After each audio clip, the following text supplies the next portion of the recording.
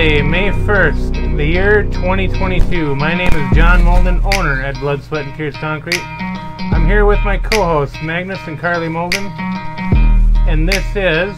No Crying in Concrete. Very, very good, guys. So, Magnus, what is the question we will be answering this week?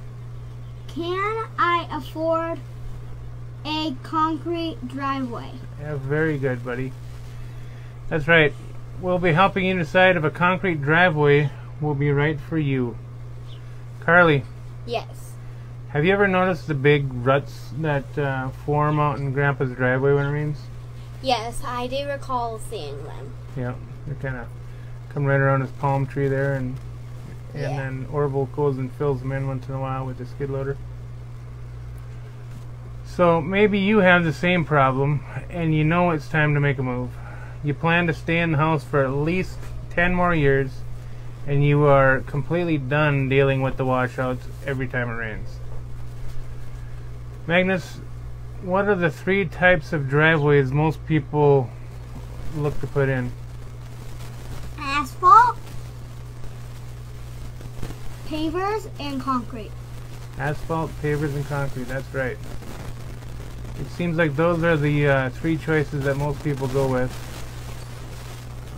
And most people know kind of which one they want to start off with, but they don't know if they can afford it. Carly, how old are you? I'm 11. 11 years old. I'll be 12 in December. Yeah, I suppose you will be. It's a long ways away, isn't it? No. You know what's funny is that 10 years flies right by. Doesn't it? Well, for me it does. For you it probably is not quite the same way. Just take a look at each driveway type in 10 years and see what condition each of these 3 materials will be in. So let's start by looking at the asphalt option. Asphalt is the most affordable of the 3 and very tempting if longevity isn't your main concern. Asphalt is a widely used material. Parking lots, streets, runways, and driveways have all been made with the black stuff for decades. When a proper base is put down, concrete curb and gutter surround it, and the asphalt of a proper density is layered in an appropriate way, this stuff can be pretty dang awesome. Unfortunately, if you were to prep and place your driveway like a state highway, it would be the most expensive option of all. If you do go with an asphalt installer, your driveway will most likely receive pretty minimal ground prep and 1 lift of asphalt, maybe 2 inches thick or so. This may work well for you, but it will need maintenance to keep it looking good. Magnus, what kind of maintenance do you think people do on an asphalt driveway? Coat it. That's right, they have to coat it every so often, don't they? With like a sealer. So at the 10-year point, you'll be coating your driveway on a pretty regular basis, you know, once a year or whatever. Each time you coat it, the price you paid, you know, technically kind of goes up, you know, with each one of those you do. It just gets stretched out over time. And then the problem is when your new buyer comes in, if you're selling at that point, they're also going to have to factor in, you know, sealing the driveway every year for the next 5 to 10 years. Carly? Yes. What's going to happen 5 to 10 years after the home is sold to the new guy? The driveway might get replaced? Yeah, exactly. Most likely, getting that old, up to 15, you know, to 20 years old, that driveway is going to need to be replaced. It'll be falling apart pretty badly by that point. Magnus, have you ever seen a driveway made with all pavers, like the concrete pavers? Yes. Yeah. Do you like that look? Yes. You do. How about you, Carly? You like that look? Yeah, like when we did door hangers, there were several driveways that had the paver driveways. Yeah, they look good. They got a different colors. It's a nice way to go. Yeah. So, we have the pavers right there and on the bottom stuff. We've got some pavers here too, don't we? Yeah. And then over by the RV pad over there. Oh yeah. Yeah. So pavers look nice. In time, the color may fade some. So, I always say if the little bit of pavers we do, I would recommend going a little darker than you want them to end up, just so that if they do fade some, you're not disappointed. Either that, or you could put sealer on them, and that'll keep them from fading as well. So in Arizona, some companies are actually installing pavers for less money than they install concrete for. And honestly, we won't install pavers on driveways at all. We don't want to have to warranty that. And we really hardly do any patios or sidewalks neither, unless they're part of a bigger concrete project. But when we do, it costs, we charge more to do the pavers than concrete, actually, just because we're not that proficient at it. So in the frozen Midwest, pavers are the most expensive of the three options for one reason alone. They are literally only as good as the base they sit on. And like in Minnesota, if you see a paver driveway or something, it probably has a concrete driveway poured low and then the paver set on top.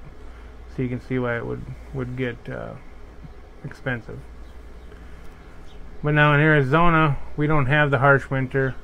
We don't have the ground movement because of the frost. And it's a lot more forgiving, but the base is still very important when it comes to pavers. Carly, how many times have you seen paver work with like areas that are sunken down in where the pavers are given way? I've seen it many times. Yeah, like a little bit over there on that patio we have. Yeah. There's some. What do you suppose are a few things that could cause that? Rain washout, settling. Yep. Because the water line broke, or maybe even rodents. So how about the obvious dips in a paver driveway where vehicles have been driving? Have you ever seen that? Yeah.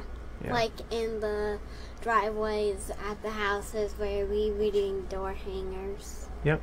Certain areas you'll see where they're just two kind of low tracks where the vehicles have been driving. Yep.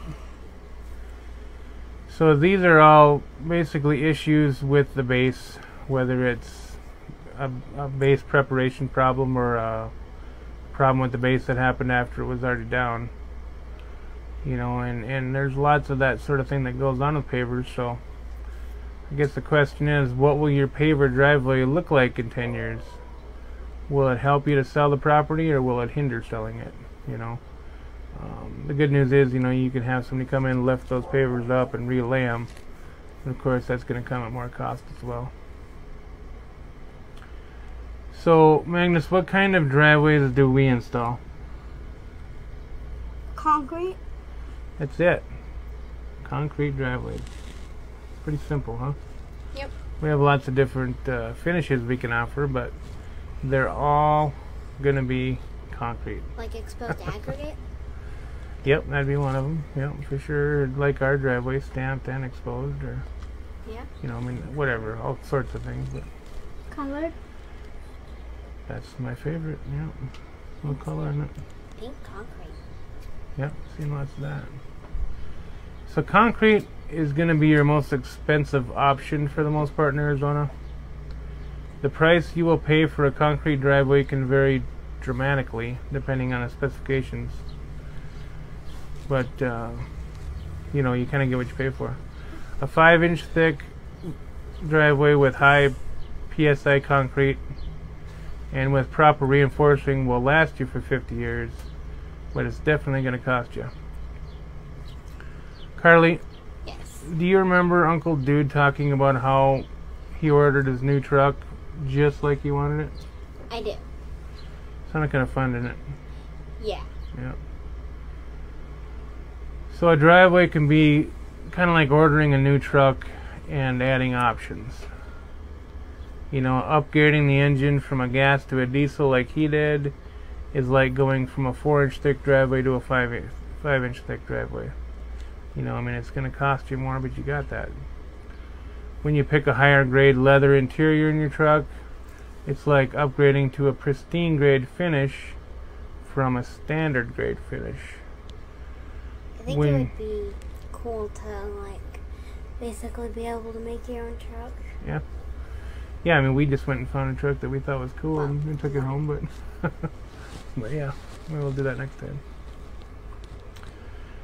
And then when you go for the peace of mind that an extended warranty gives you, it's like putting the rebar grid in and bump the concrete up from a 3,000 to a 4,000 psi. It all costs money, but you get more if you pay more. That also drives, bumps your driveway's warranty up to 5 years, well, though, when you put those things in it. So, you're getting all that. So, Magnus. Yes? Have you ever seen Grandpa putting sealer on the concrete out in front of his shed? No. How about you, Carly? Nope, not that I recall. No, mainly because he's never done any sealer on his driveway. He doesn't need to. So one of the most appealing aspects of a regular gray concrete driveway is the maintenance. Or should I say the lack of maintenance, because there's literally no maintenance whatsoever required. At least in Arizona. Maybe you want to spray it once in a while in Minnesota or something, but down here you're totally maintenance free. So concrete will crack, but if you use rebar, the cracks will stay very tight. At the 10-year mark, the driveway will be in its youth compared to the quite geriatric asphalt. Is this a selling point that will bring the top dollar you're looking for? Maybe the question should be, can I afford not to have a concrete driveway? So you guys got any questions this week? We should probably do that next week. Next week's topic, can I afford not to have a concrete driveway? That should be next week. Yeah, maybe so, huh? Focusing looks fine from here. Sorry about the focusing problem, guys. So Carly, you got any questions this week you're wondering about? Is asphalt like, I guess, poured kind of similar to like exposed aggregate? No, it's different. It's got to be brought in hot so it can be workable, and they've got to lay it down with an asphalt Well, yeah, because paving machine, and then they roll it down to compact it like. Because I know with like the exposed aggregate, you guys have to put the rocks on it afterward or whatever, right? No. You can do seeded exposed, but for the most part, you just wash the top off the exposed aggregate to expose what's there, the rocks that are already there. The way we did it here, we did the seeded exposed. We threw rocks into it first, and then both floated them in. So what did Paul say there? So concrete winds up being the cheapest in the long run. I don't know, I used to always tell people to divide it out over the 50-year lifespan of it, to compare it. If you end up having to have 2 asphalt driveways in that amount of time, you're probably looking at a similar cost in the long run, but you're not dealing with all the headaches that go along with doing it twice, so I can't say that for sure, but there's a possibility that may be true. We got down to 4. It's up to you, buddy, don't worry about it. So, like, can pavers, like, if someone lays them right, could someone do it, like, at home as long as they have the pavers? Absolutely, yep. Yeah, and a lot of people do. Tammy Mold and VST took out our pavers. Okay. But yeah, for sure, and a lot of people do, and that's where it's all about the prep work, the base underneath the pavers is everything, so whoever's doing the prep work is going to determine the longevity of the pavers. I have a question. Go ahead, bud. So Uncle Dude's business is named Mold and Concrete? Mold and Concrete, correct. Yep. Yep. Yep. Grandpa Donnie started Well, I think that back in 1975. I'm pretty sure there's another question. Well, Also, I would say concrete outlasts asphalt by far. Yep. Yeah, it's got easily, I mean, it's got almost double the lifespan. I mean, in the street where it's really layered properly with the density and everything, it's probably not quite that much, but on a driveway, the way that they do driveways, it's probably really close to double. Are we ready to sign enough then, guys? yeah. Alright. So, thank you for taking the time to watch again this week. We will be back next Sunday from the backyard kitchen answering questions you didn't know you needed to ask about concrete. Remember, there's no crying in concrete other than The tears of joy brought about by a job well done. very good, guys. Say goodbye. Bye!